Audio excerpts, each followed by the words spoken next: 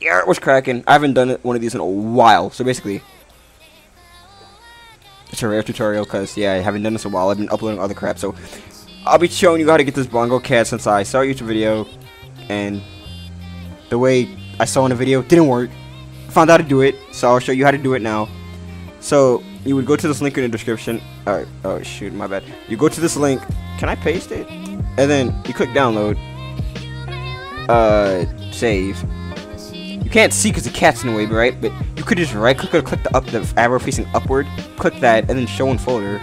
And then you can click this. No, you right click it and then open with and then WinRAR if you have it installed. If you don't, go get it.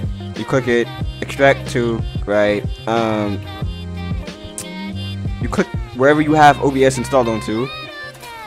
Program files. Where is it? And then you find OBS Studio, right? And then you click OK. You need admin privileges. Okay, yeah, okay, whatever.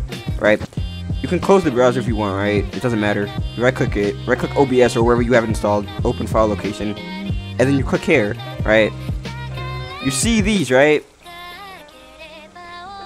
In the video, the dude said you just paste it here, but in the newer version to OBS, it don't work like that. You have to actually, like, okay, hold on, wait. I'll make your life easier if you're on Windows 11. Right, so, basically, you can open the file. I'm opening the cat.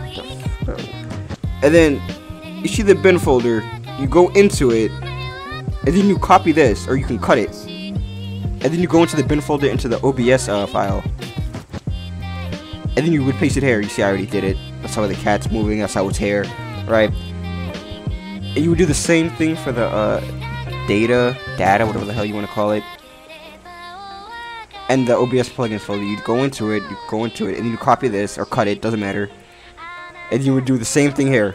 Same with the OBS thing, OBS plugins. You go into it, and then you would copy the DLL file, and then you would paste it here.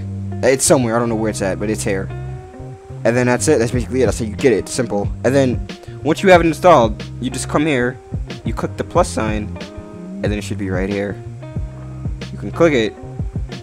Or wait, I'll just show you here. You can click it. You can edit the crap. You can make it bigger or smaller. You can make it blink faster or slower. It doesn't matter. Whatever you want, you can do. And like there's options for it too. So yeah, that's it. That's how you get it.